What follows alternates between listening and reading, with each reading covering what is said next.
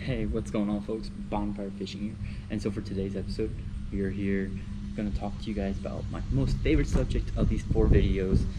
So this is for the Cub Scouts, and we're going to be talking about largemouth bass, or any bass on that. So in this lake that I'm at, it has largemouth, so this is mainly for largemouth, but this will work for spotted and small. So this is all around. So before I get started, if you guys are new, consider subscribing if you find this video like helpful, informative, or if you just like it, just consider subscribing. So there are 4 things I'm going to be talking about in this video. I'm going to be talking about first, knot tying, lure and bait choice, where to fish for your desired largemouth bass, and then 4th, how to catch them and take them off. Super easy. I think this video should be done in like 5 minutes. Bass fishing is just me. So we're actually first gonna, there are 2 different rods that you will use for bass fishing: a spinning reel or a bait caster. I like a bait caster a lot because you're able to catch bigger fish without worrying about breakage.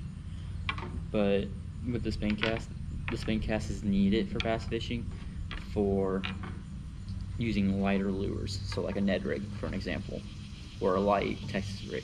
So that's what I'm going to be showing you, one of them.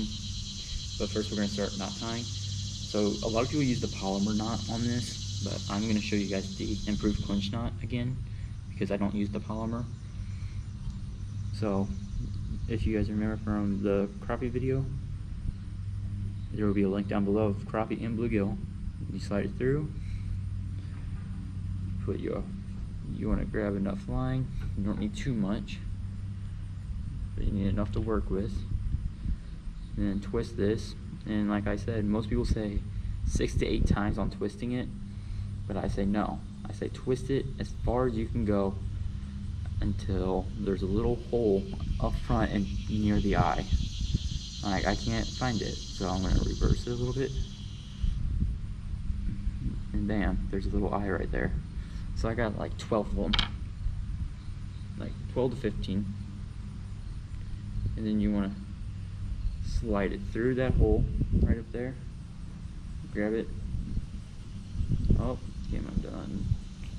Okay, slide it back through that hole, grab it while keeping your knot semi-tight, pull on it just a little bit, and then you see that little opening right up there. You just want to slip that through.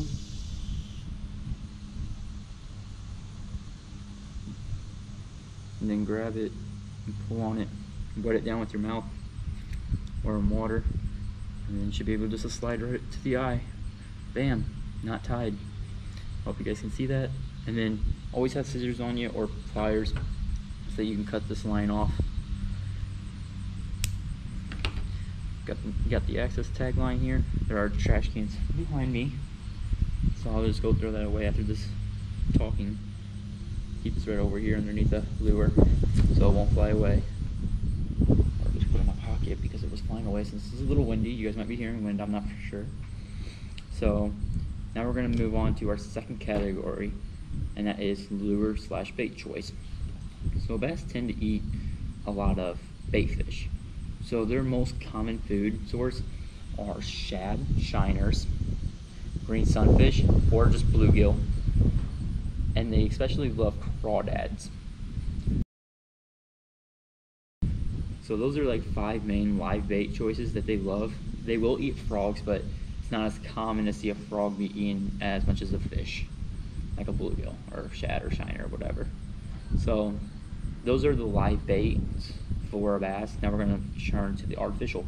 There are tons of artificial lures out there for bass fishing, but I'm going to show you just a few of the common ones that people start out with. So first we got a Texas rig. So this involves a bullet weight and a worm hook. Just slides down. This is a really good starter setup. Super easy. Just a weight and then a hook. And then people really, oh my goodness, this fishing line with that weight. And then a lot of people take a Cinco. This is a Cinco. That's what a Cinco looks like right there. There's all sorts of different kind of worms, but this is the most common used. So there's a little like marking right here, like a little belly to where it's indentation like inside of it. You want to keep that facing towards the hook. So basically what you want to do is you want to work this worm all the way up to here. So up to there, and then you want to push it through and work it all the way up top, all the way to like your knot, and then twist it over, push it up some more, and then take that belly spot right there and stab it through and up out of the worm if you can. It's okay if you go inside the worm, but it's better if you go outside the worm like that. I think you guys can see that. Inside the worm, and then you want to grab your worm, push it forward, and then push it back, and now you got a weedless Texas rig. It's not the prettiest, but yeah, you got a weedless Texas rig now. So whenever a fish bites it, or grabs a hold of it, it'll grab a hold, and it'll put the pressure right down here, which will expose the hook, and then you set the hook, and it'll go right into them, and you got your bass. So that's the Texas rig that I'll be using for today's video to catch my bass for you guys. But next, we got another common lure, a spinnerbait. A lot of you guys know what a spinnerbait is, hopefully, if you bass fish. Most commonly used during the spring and fall, but you can use it any time of the year. It has the shining and some vibration to the water that drive bass crazy, mainly because of the shine, and it represents a bait fish. And then next is crankbait. There are lipless crankbaits or rattle traps. Those work just as well, and they're also a very beginner bait. These just go down and they get to your lower columns without you having to go on the bottom like with a worm, or this is the middle upper column. So this is a good bait to get down there to the middle bottom column. So that's very good. So those are some baits and lures that I've showed you guys. So I'm gonna put you guys onto the chest, tell you where to fish for your desired bass, and then after that I'm going to be showing you guys how to catch them and take them off. You guys just stay tuned. Alright, you guys, so I am here explaining where the heck to catch your desired bass. And so for this one, there are multiple spots. Bass are everywhere. You can catch them anywhere that you want, but I'll give you guys like 5 main spots. Number 1, this is the most used spot of bass, and that's shade. There's shade right down here, shade on over here. There has to be a bass somewhere in that area. One of those two, I guarantee it, there's a bass sitting under there. And then number 2 spot, rocks. Rocks are a really good spot because they use that as cover. Number 3, limbs and bushes and sticks. Like there's a little stick right out there, but that's small, so it's not going to do too good. But they sit right under there because if a crawfish or a bait fish comes on over to hide, they can go out and just launch at it and eat it. Number 4 of the spot is the grass. Grass contains the bugs and like the frogs and other little bait fish that come in and out of them, and they love hiding under there. That's grass, lily pads, weeds, all that stuff, and they'll just go out and just launch and eat those things. And then 4th, middle of the lake. During the summer, that's where, in winter, that's where they sit usually. So we're gonna start out right there in the middle of the lake, and we're on number 4, how to catch your bass and take them off. So with this Texas rig, you want to let it sink until it doesn't seem like it's sinking anymore, and then you want to pop it 2 times.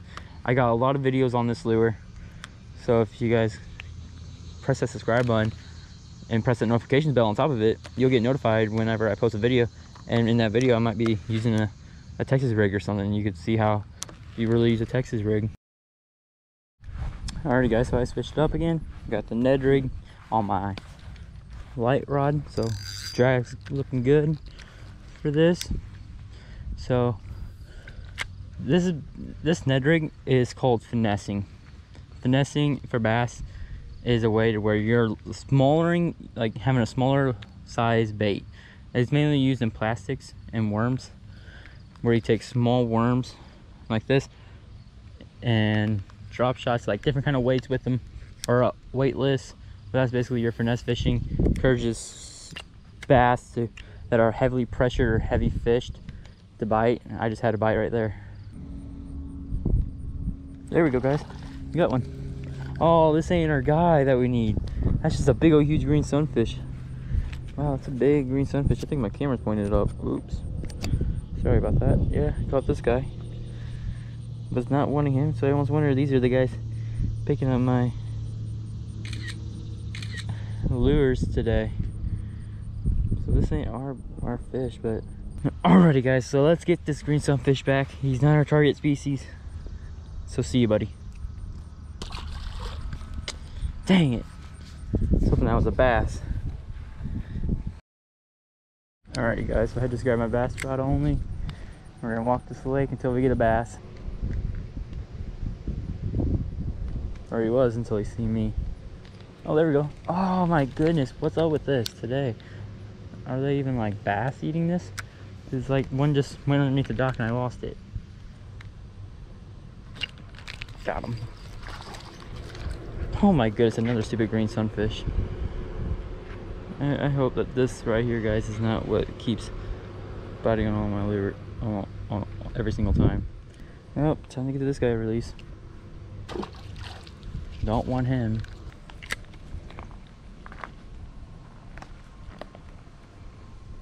There we go. Well, there we go. That's a bass on that one, maybe, I think. Yeah, that's bass. That's a nice bass. Out here. From out here, it's a really nice bass. Oh my goodness. We got ourselves a bass finally, guys. Wow. It's a really nice bass for out here. The bass out here is super, super small. Okay, so taking this guy off super easily. Ow!